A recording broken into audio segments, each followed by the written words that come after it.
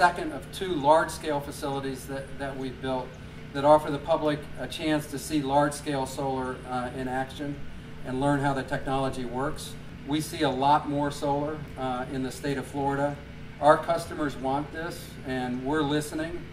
A cleaner environment in a place like Florida is good for business as well, not only for tourism, but for all types of business that want to move here into the beautiful Florida sunshine and what we have to offer in our business climate.